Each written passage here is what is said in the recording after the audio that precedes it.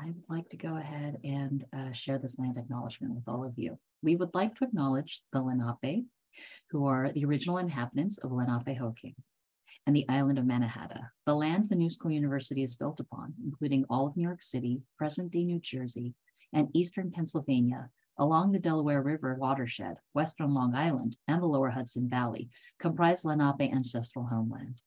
This land was not ceded nor sold, as folklore would have us believe, to the Dutch for beads and trinkets. This land was forcibly taken through occupation by European settlers, resulting in displacement, forced migration, and genocide. In the present day, there are Lenape communities throughout North America, though much of the original Lenape territory remains under settler occupation and control. As settlers who have benefited from the colonization of sovereign land, we acknowledge our responsibility to examine and question systems of oppression that continue through to the present day and educate ourselves about the original stewards of this land. We also want to acknowledge the ironworkers of the Haudenosaunee Confederacy, mostly from the Mohawk tribe, whose labor built the many iconic skyscrapers and steel bridges in New York City as recently as 2012. About 200 of the 2,000 structural ironworkers in New York City were Mohawk. Every day we view the city skyline of Manhattan, we are reminded of their contribution. And so with that, I'm going to welcome all of you to Cloud Salon. Most of you know who I am. I am Catherine Moriwaki, one of the full-time faculty here at Parsons School of Design. And we have a wonderful speaker joining us today that I am so delighted to be able to introduce to all of you. This is Grace Jun, and Grace Jun is an assistant professor at the University of Georgia, UGA, researching design processes inclusive of disability, specifically exploring accessibility in interaction design and adaptive fashion. She connects her research to design and disability communities as CEO of Open Style Lab, a Smithsonian National Award-winning nonprofit organization that creates designs inclusive of disability. Her teaching practice is focused on helping people develop creative strategies to apply inclusive design principles and critically think about the social implications of disability in a design process. Before joining UGA, she taught at the New School, Parsons School of Design, and has guest lectured at MIT, Yale, and the University of Pennsylvania. Earlier in her career, she was UX designer and design strategist for a mobile device research team at Samsung Electronics Limited in South Korea. A recipient of the National Endowment for the Arts, she also serves on jury committees and organizations that advance the arts and design. And with that, I am so delighted to welcome Grace. Oh, thanks so much, Catherine. I think I'll start with sharing my screen and we'll get right into it. If everyone could see.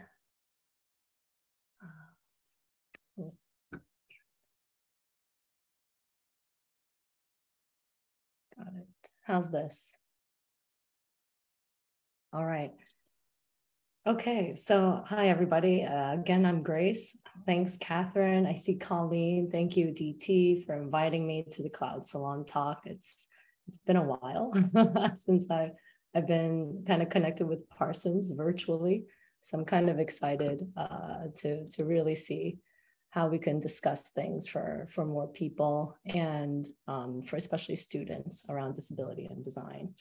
And I hope everyone could hold off for just some questions, probably halfway after my presentation.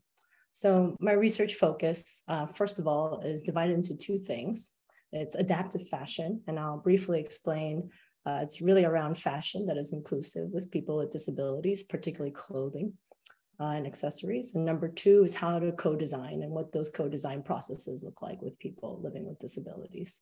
So you'll see this abbreviation PLWD, that means people living with disabilities. And I further apologize in case if I just walk right through it and just say PLWD without stopping, but please note this.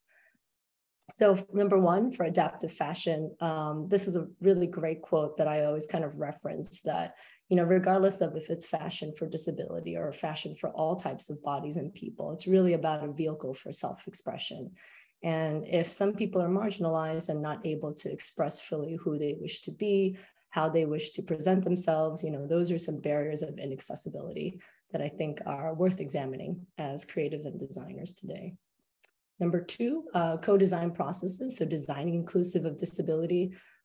In theory, it all sounds great, but how to do it is often sometimes messy, complicated, exciting, and different for every person's experience. But some of the takeaways that I think it really provides is that it creates values, and it proves that design really drives value. And number two, it increases compliancy for longer usage of certain products and services that are inclusive for people with disabilities. And three, of course, reduces stigma by the very process of including someone with a disability. So those are the two, lenses that I'll be talking about today. And how I've approached that is some of my recent work. You might have seen this. It was in the Washington Post on how to sew your own fabric mask. And I had approached this problem mainly because I got approached by Washington Post, but I happened to have been living in my apartment during the pandemic and really thinking about certain solutions based on the limited resources we had. So this design was collaborated with one of my board members and friend, Christina Mallon, on how to kind of make a fabric mask using limited resources, but also that when it's constructed, that it's kind of a standing alone. So you're able to kind of fit your face in it hands-free. And so the way it's constructed, the way it's stitched, and the patterns are adjustable for different face lengths and widths, but it's also meant to be pretty much cupped in a certain direction. So you can check that out. But most of the framework that kind of influences my work is really three things. It's about the body, the object, and the space. And especially I'm looking at the object through extensions, wearables, adaptive fashion, and some examples of an extension of the body is like the wheelchair or different types of assistive devices. Wearables could also expand into prosthetics, and of course, adaptive fashion includes clothing. So these are just some of the ways that I kind of look at the landscape of adaptive fashion within the other practices that it is following.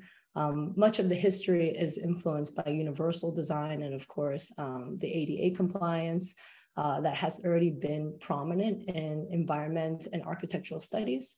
And of course, the body really looks and examines at how we see not just the kinetics of the body, but also what clothes it.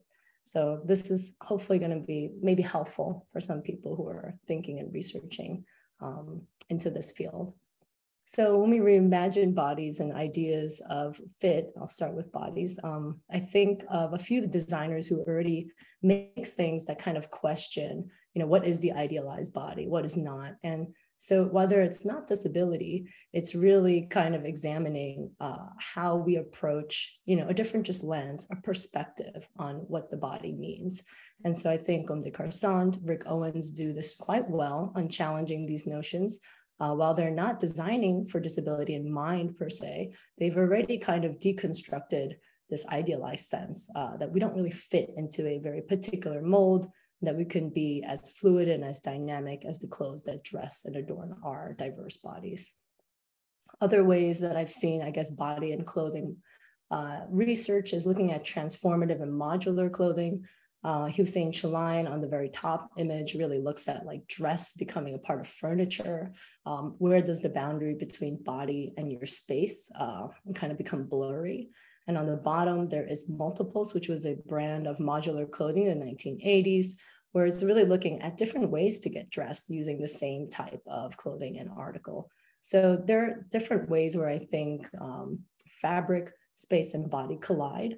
And it has been more prominent, of course, in different studies of fashion. But of course, you could see that it is really something that's highlighted in disability as well, whether it's not really well documented or not as acknowledged. So on the very, on my right side is Helen Cookman.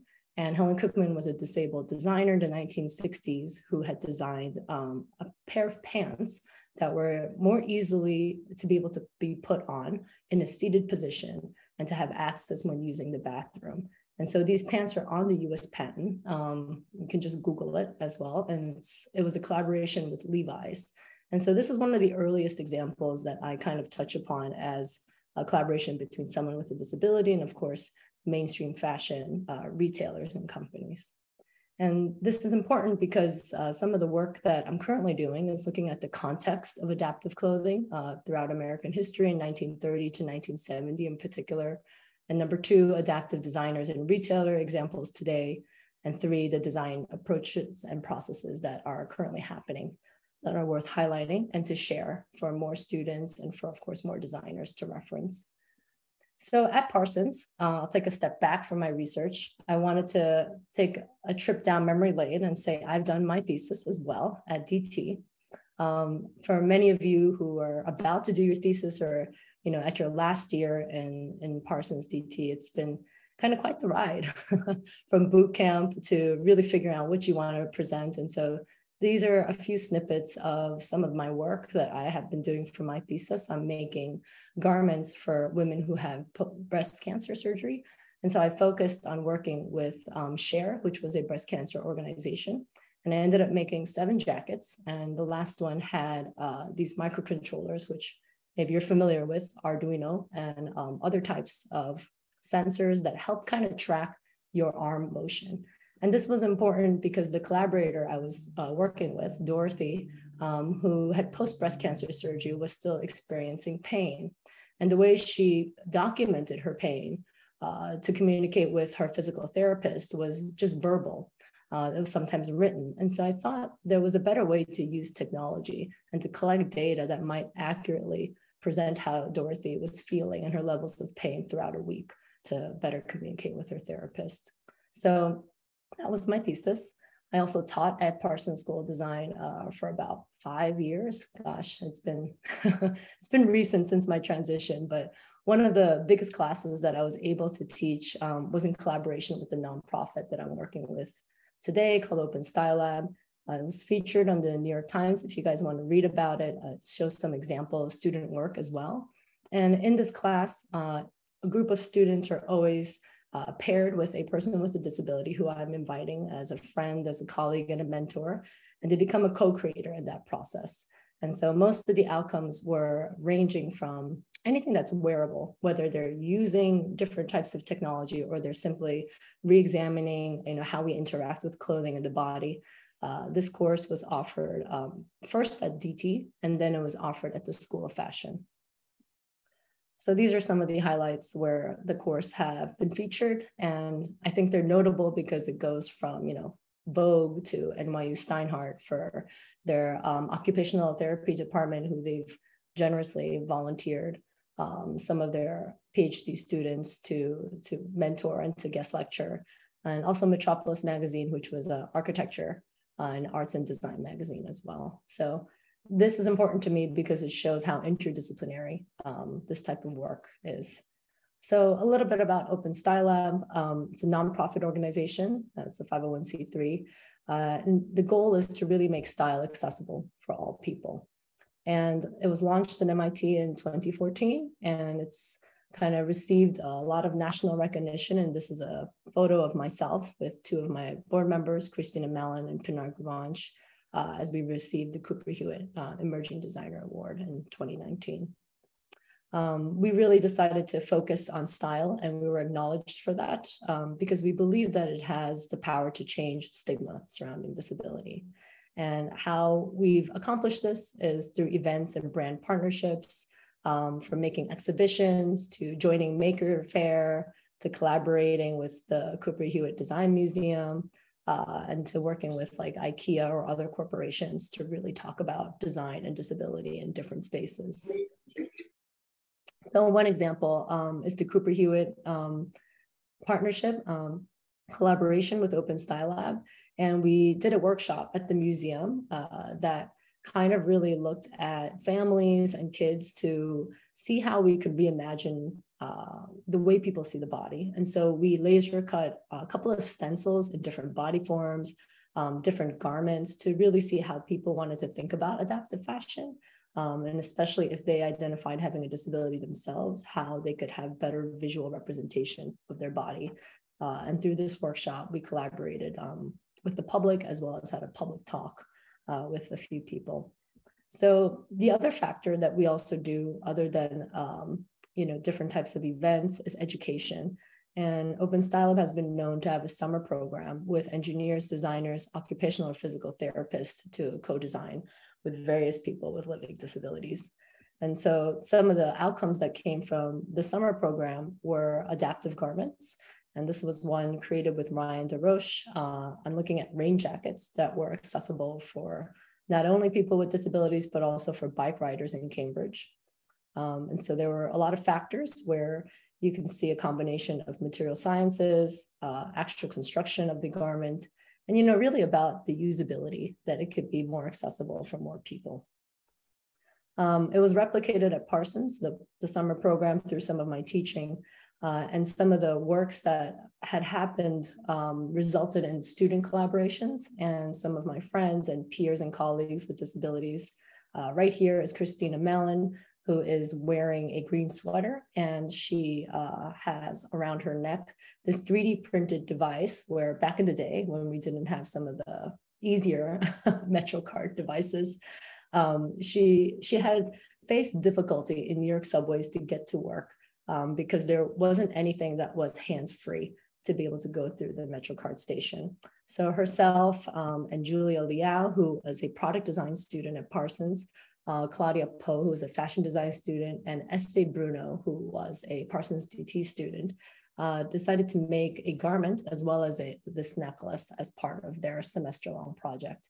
And so this is a few examples of some of their prototype iterations. Another great collaboration was with Colleen Roche, who is a writer and disability activist. Colleen worked with also, again, Parsons students at that time, who are now Parsons alumni, Yi Yun Gao, Kalyani Tupraki, and Yu Yi. All three have combined their research and their enthusiasm to work with Colleen to think of a storage solution. So they created a bag that could be worn as a crossbody, but also fit onto the arm of her electric wheelchair. So overall, there are some resources, other than the examples that I'm showing you from the past previous class. The National Endowments for the Arts has a great report on disability and design that came out in 2021. I have one co-authored book with Dr. Janine Tan that's also at the Cooper Hewitt Museum, but also I think if you Google it, there's a free link through the Hong Kong Polytechnic Institute University that you could download. And Open Style Lab also has annual research journals that they've been producing to share some of that research on topics like co-dressing or assistive technology. Finally, Catherine knows this, but I've been working on a book for a very long time. So next year, if you have a chance, in August 2023, Fashion Inclusive Disability, the first book that I've just written alone, is published by Bloomsbury, and it'll be out in stores. So thank you so much for your time. And I hope I could just leave a little bit more time also to answer questions or have a better discussion. Thanks a lot for having me.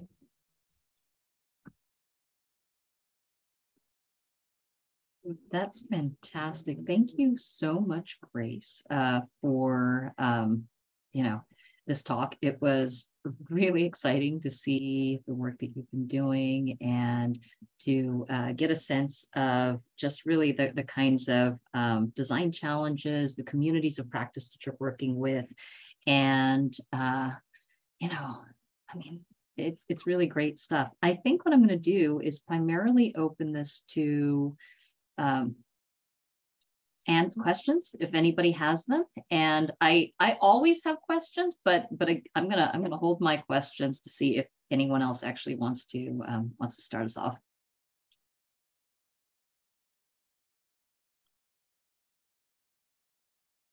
Who will be the brave soul?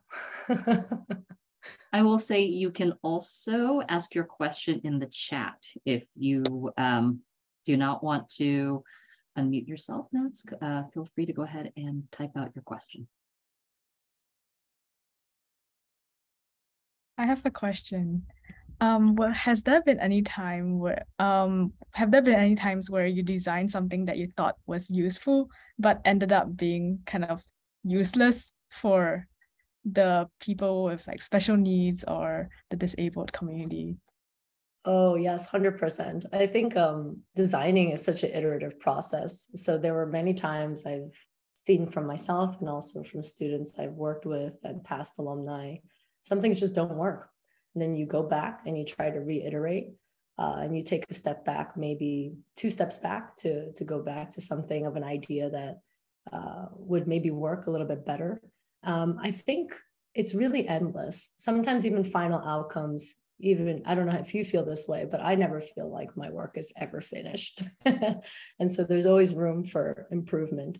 I think the biggest takeaway I've had, though, is throughout this collaborative experience is if the person with the disability and the students really have learned something, at least one thing from that process, and if they had actually enjoyed, hopefully, that process. And so I hope those 2 things are also enough.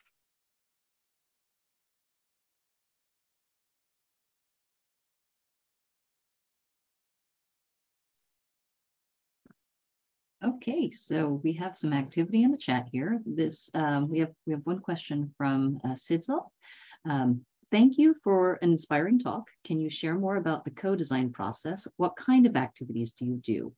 And how/when do you involve people living with disabilities? Yeah, it's a great question. I think similar to the summer program, I'll talk about Open Style Lab summer program. We usually kind of start recruiting various people, whether you're still in college and graduate school or young or older professionals, doesn't matter what age, early on, to kind of set up some teams. And then we introduce people with disabilities probably like almost the second week of that program. We do it early because it's really important to kind of establish a relationship. Given you guys know a semester is only like 15 weeks, so it's very short. During that time, even before then, a lot of, I guess, readings and some background information around disability rights, ADA compliance, universal design theory, inclusive design as a practice, all of those factors have to also be introduced. So it's sometimes overwhelming, I think, the first 2 weeks to be able to kind of catch up with all of that reading. But that's kind of how the process begins. And then the rest is more of kind of looking at how to make some prioritization of designs. So if you're ever in a collaborative team, you know that some people have the skills that you don't, and you have some skills that others don't, and you have to do a lot of communicating. And so when that happens through discussions, how do you prioritize what you want to do for the end goal? And so some of the observations in the very beginning with the collaborator with a disability, as well as with your own colleagues that you're working with, is essential. And then unpacking that observation to be able to, have a collaborative process that you agree on. And some of it examines like ableist language, disability interpretation, how you look at the body and self-identity. That's determined as a team, and then you move forward to design prioritization. And then it's design iteration, and then you fail as many times as possible, and then hopefully get to an outcome that your team and yourself feel enough satisfaction to present and to share. So that was kind of the process of, I think, the summer program and the class that I could explain. Excellent. We have another question in the chat here, and this question is from Sumi. And it says, I know you worked with a lot of partners and collaborators, even as a student. Do you have tips for DT students in finding their communities of practice and reaching out to sources outside of DT? Yeah, I really think as a student, you have all the privileges to email randomly to people. And I took full advantage of that when I was a student. I simply blurted out that I was a Parsons graduate student and I was doing this project, just needed 30 minutes of this person's time to be able to discuss some of my ideas. And I think after doing that almost like 30 times, you'll find a group of people. I think putting yourself out there is a little bit tricky, right?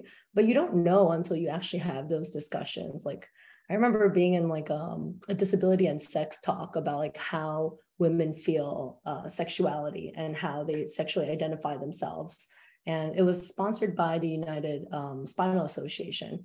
And when I was there, I was wondering, like, what am I doing here? But this is also super fascinating. And they're talking about lingerie. And so that kind of went down another rabbit hole around clothing, identity, about women, and of course, disability. And so, you never know. That's like my most prime example of like, I didn't know what to expect, but I went in there with an open mind and tried to reach out to as many people. So I hope you guys could do the same. Maybe 30 people or 30 emails is overwhelming, but give it a shot.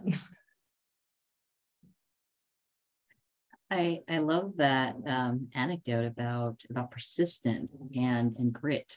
It takes a lot of belief in your sort of ideas, right? A commitment to be able to do that. So I'm curious if you could sort of talk about when you were a student in DT, right?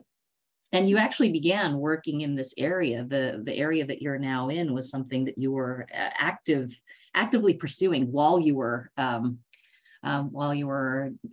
completing your graduate studies as well. So, did you ever have moments where you questioned what you were doing, where you were thought that maybe you should pursue something else? If you could just sort of talk about the development of your ideas, because I think that it's such a great example of how this kind of commitment to a set of questions and a commitment to a really, deep passion and interest just developed into what is now such an incredibly robust and really inspiring sort of design body of work. Yeah, I think it looks really great always on the outside. And I rarely talk about some of the challenges of, I think, working, not knowing, first of all, a lot of the answers to some of the questions or some of the things I'm sharing today, and kind of going in, being the person who doesn't know anything. I think having that open, mindset and ability to just question has gotten me through a lot of ups and downs. If I ever felt like this, why am I doing this? Like, I don't know why this is not working, or why is this so difficult to start? I just didn't stop with that question. I would, consolidate all of that and be able to ask other peers or other people throughout some of the inquiries that went through my mind. And so I would say it wasn't easy whatsoever. Trying to start a company while everyone was glamorizing the startup world is totally not what I had expected. I did not come in with the intent of doing Open Style Lab, nor teaching. I did not even expect to be teaching. And I think when you have kind of some inspiration and it's really personally tied to some of your values, you will find kind of an endless resource and well to continue what you do. But if it is not connected to you and the values that you uphold, I think it'll be very difficult because it'll disappear. One of the things I think is, we get interested in so many different topics. Everything's always fascinating, but have some time to really think what things matter to you, but don't just stay stuck, and keep asking, keep finding. And eventually, I think if you keep finding enough, you'll find a couple of roads that'll lead you hopefully to some unexpected, but very, rewarding experiences. Oh goodness, what a great answer. I love that.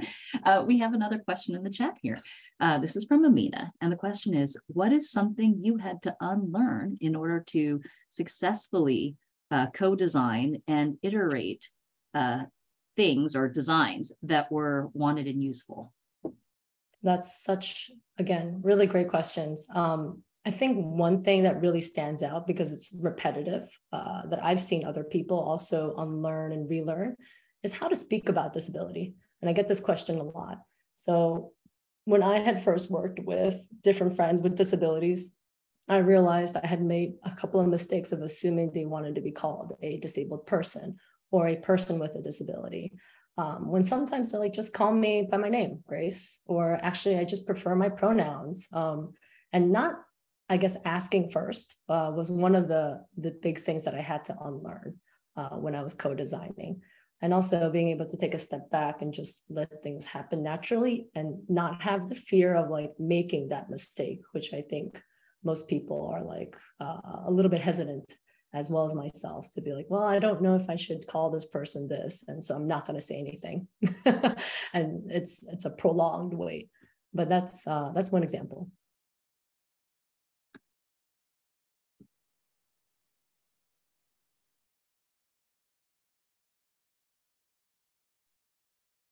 We have, another question popped up in the chat here. This is from Naima, and the question is, how do you identify gaps in the inclusion of people living with disabilities?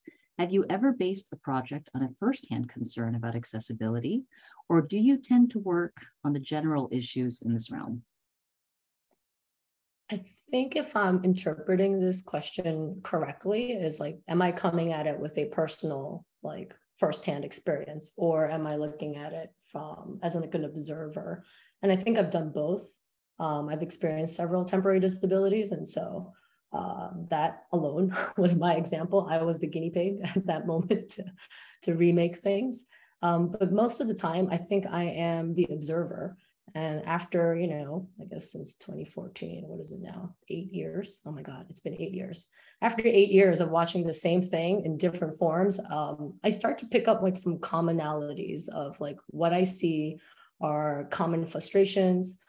So those are the things that I share and learn also from Open Style Lab and some of the alumni at Open Style Lab. What are some things that are frustrating around clothing? For example, getting dressed with very frustrating buttons that are tiny for someone who has limited dexterity or paralysis in the fingers. Other things are like clothing that is difficult to wear. So it takes a lot of time, frustration, and energy from the person who's wearing it. And those are like just a lot of things that after some time of just watching, I think I've gathered more knowledge, but really it's kind of making some close friends as well. I don't think just my personal experience has shaped my research, or else I think I'd be in a very limited scope. But I started from that to then ask friends and colleagues with disabilities, like, hey, I noticed you're like tucking in your shirt on the bottom, on the side of your panel for your wheelchair. Like, why do you do that? And like, is that uncomfortable? And just having those like natural discussions kind of provided me some insight on like what things were inaccessible related to clothes. Fabulous. We have a question from Mike V. Sitting with Colleen and John. Okay, so it's wonderful talk. I agree with that. Co-design can sometimes turn into design extraction. What steps do you take to ensure the people you are co-designing with are respected and don't feel that they are being mined for their ideas? Yeah, this is really great. I think there are some processes that I've done where there's like check-in points. And it first starts with observation and of course a discussion.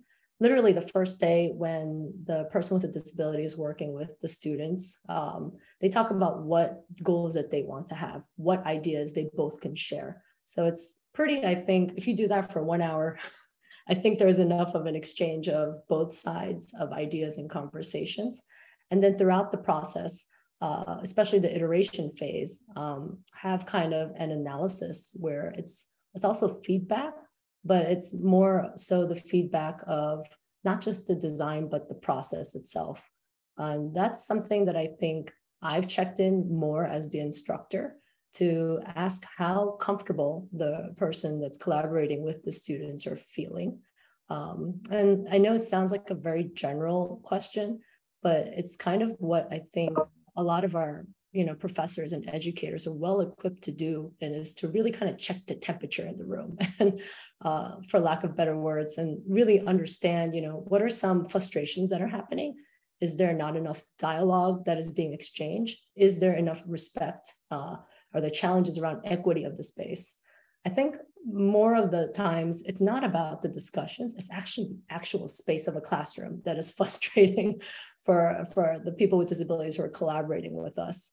So for example, if you invite someone to your home or to a workshop and you want to do this process, like you'll notice, Parsons doors are very heavy. You can't even put a plug or like a door stopper underneath without like violating a fire hazard for more than 1 hour. Like those basic small things are important, especially when someone needs to use the restroom or take a break. And so I found that those were actually more of the inaccessible challenges in the co-design process about the space and that experience rather than the discussions that were happening. But I could be wrong. There were some moments where maybe a miscommunication happens, but it doesn't last more than 15 weeks.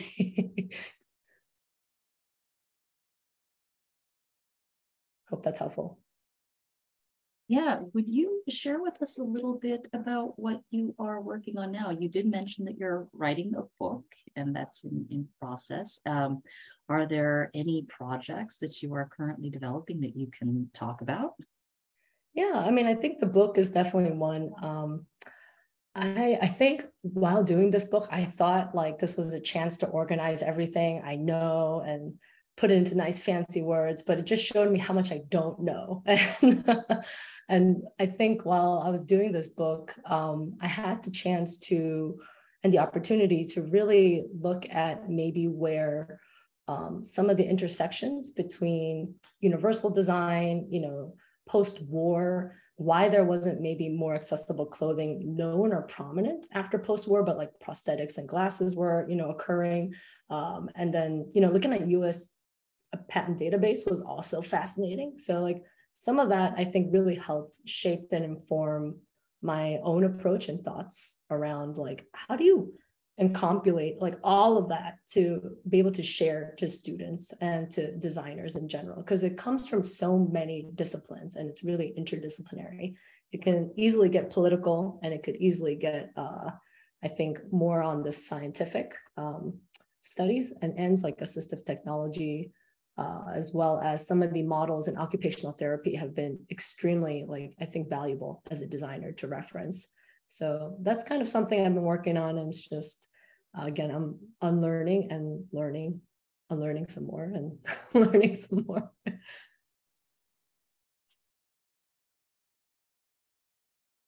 Yeah, I have a question. You mentioned actually the patent database and history of clothing design and this this notion of things sort of turning towards the political. Your work is never really explicitly, though, necessarily political. You sort of approach this topic of really this notion of style and self-expression.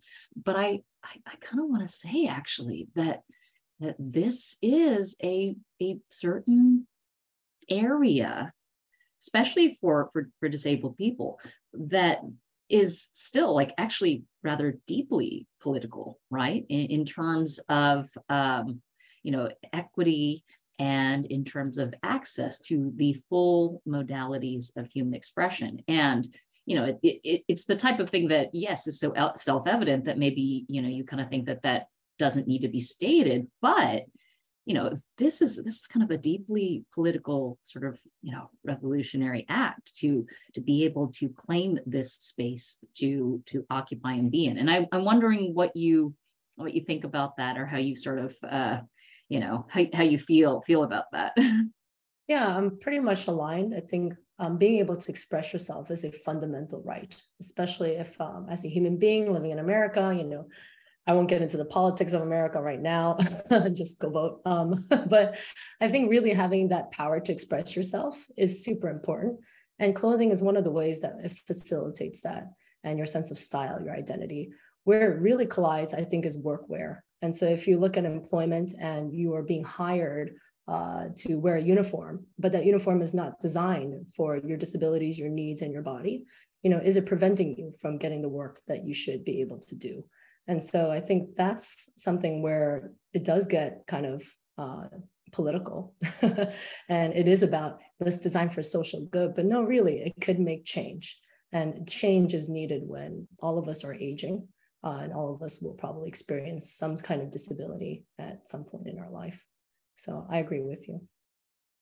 I didn't just say it. Oh, yeah. No. Do you ever encounter any friction in the work that you've done? I mean, I think that it's so clear from major magazines, media outlets, retailers, and really just all the kind of press and awards and recognition that your work has received, that it's clearly well received. And yet at the same time, it's not as if we actually have fully accessible clothing for people with disabilities out there. This hasn't yet been able to make its way out there, so to regular shops, to regular retailers. And so I'm wondering if you could talk a little bit about that experience of having your work being so well received, but then having the friction of it not being realized fully to be accessible for everybody.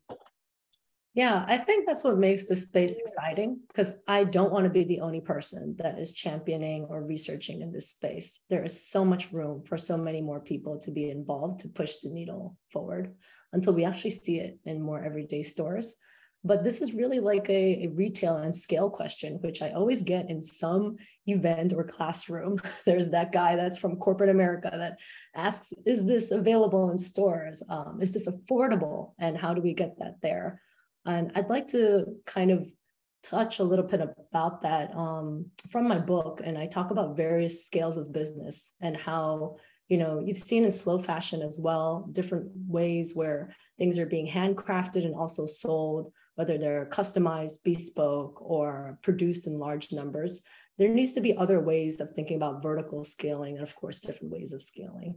And so I challenge, that question to ask more people, how can you think of disseminating your work in a way that's unique to you and for your audience without, I think, the overwhelming responsibility that I need to produce millions, like some of the bigger companies. Maybe it takes a collaboration with a retail company, right? Or it takes different types of approaches. But there's just so many options. And I think nobody really has an answer as of now, like what's the best. So hopefully, I'll leave it to the students and alumni to think of some of those kind of solutions with us. Yeah, I'm going to ask if we have any other questions from the audience here. We're coming down to the 5-minute mark. So if you have a question and you've been holding on to it, now is the time to release it into the chat or unmute yourself and ask.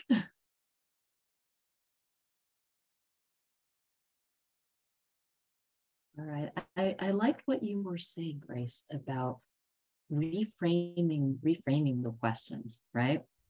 That if we're thinking in this frame of manufacturing at scale and large retailers, then you have these kinds of scale and economic concerns, but that really maybe some of the solutions actually lie in reframing those questions and rethinking the particular way in which businesses can operate. Have you in your conversations with these companies that you've partnered with for events and for workshops, what kind of conversations have you had with them? Do you find that they are amenable to reframing and rethinking, or do you find that you are encountering people who are more sort of small, business owners, smaller companies who have the ability to be more responsive and nimble? Is that really where the kind of action is at? Yeah, I think it's a range from small business owners like freelance designers to larger corporations. But I would say probably one of the earliest challenges was like talking about the value of designing with disability in the first place, especially for larger corporations. And I think it's changed a lot, that conversation with DEI initiatives and like diversity, equity, and inclusion. All of those kind of other things that are popping up, I think, in other corporations are helping. But of course, there's still a lot. There's always room to learn. And I think now more and more people are kind of picking up on those opportunities, whether it's inside the company or externally. So I see it in both and wide ranges, but it's becoming more, I think, more interesting and I think more engaging as of now. than it was maybe like 5 years ago. We have just a few more minutes, so I am going to ask you a maybe somewhat off topic and fun question. But you are a graduate of design and technology, and you have spent a significant amount of time in New York City. And in our program, as you know, we have so many people who come from outside of New York and spend a wonderful, meaningful amount of time with us here. What would you say to first year students who are here in New York for the first time? What's something that they should absolutely not miss, that they should go out and experience and do? Oh, wow. I mean, first of all, just go around the corner and get SA Bagel. I don't think there's like good bagels here in Atlanta, Georgia, but definitely take advantage of the SA Bagel and your discount at Bread's Bakery. But other than that, I think really look at some of the culture. Like I went to a lot of exhibitions, and I think when I was working, but prior to coming to DT, I never really had that time other than weekends. But finally, when I was a student, I was like, I'm going to go to every museum, every exhibition that pops up as much as possible. And even though it wasn't in my research topic or exactly the things I was interested in, it was so great because it's such a resource and opportunity. Excellent advice. So I want to say thank you so much, Grace, for spending time with us, for joining us here in Cloud Salon. And I just want to again say it's so great to actually see you. Thank you for coming to visit with us. And for everybody out there watching, please don't forget that in 2 more weeks, we will have another Cloud Salon. And I want to give thanks to the MFA Design and Technology Program, the BFA Design and Technology Program, our intrepid leaders, Colleen, Macklin, Sven, Travis, who direct the MFA DT, and Melanie Crean, who directs BFA Design and Technology. So thank you so much, Grace. It was wonderful to hear you speak. And yeah, we give our virtual claps to you. Hey, thank you. Thank you so much.